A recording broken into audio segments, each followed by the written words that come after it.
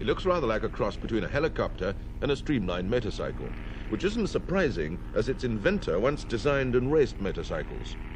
In gyroplanes, the rotors on top are not driven round by the engines as in a helicopter, but take the place of wings, blown round by the airstream as the plane is pushed forward by the propeller. This prototype, powered by a small car engine, has just room for a medium-sized Irishman and a packed lunch, but later models may have space for 2 people.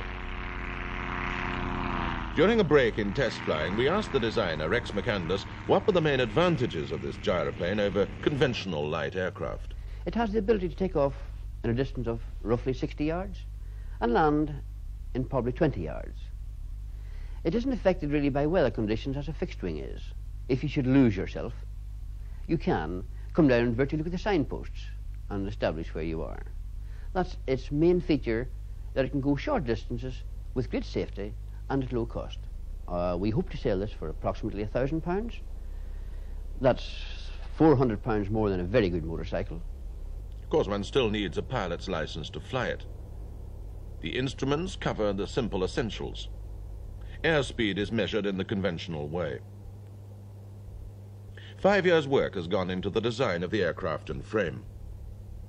The propeller is driven by a rubber belt straight from the crankshaft of the 4-cylinder engine. And the whole plane weighs about 300 hundredweight. You can see the machine is simple, but the controls are also simple. You have, firstly, a rudder, which controls your direction you wish to travel in. You have a control stick here, which, when you pull it back, tilts the rotor vertically and allows you to climb, or by pushing it forward, you can descend, or turning to the left, you can push it to the left-hand side. Pushing it to the right will give you a right-hand turn.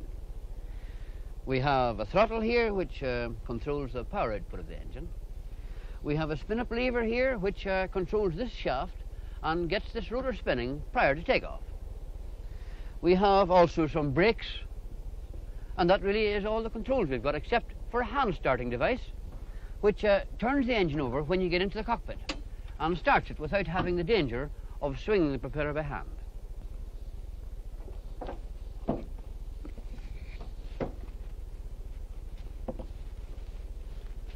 I hope you'll excuse this very old hat.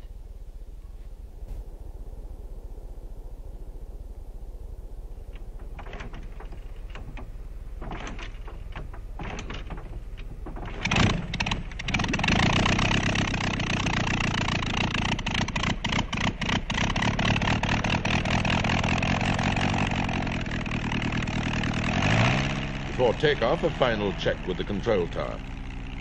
Newton Orange Tower, I am at the holding point for runway 22. May I have your permission to take off, please? Over. Tango Zulu, you're clear to take off. The QFE is 1018. Tango Zulu, thank you. Out.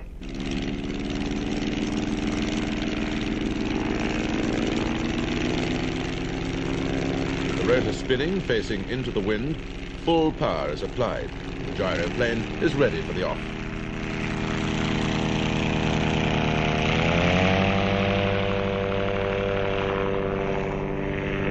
With a favourable wind, you can get up to 100 miles an hour and do about 30 miles to the gallon. 4 of these gyroplanes are already on order. And given a bit of luck, Mr. McCandless hopes before long to go into mass production.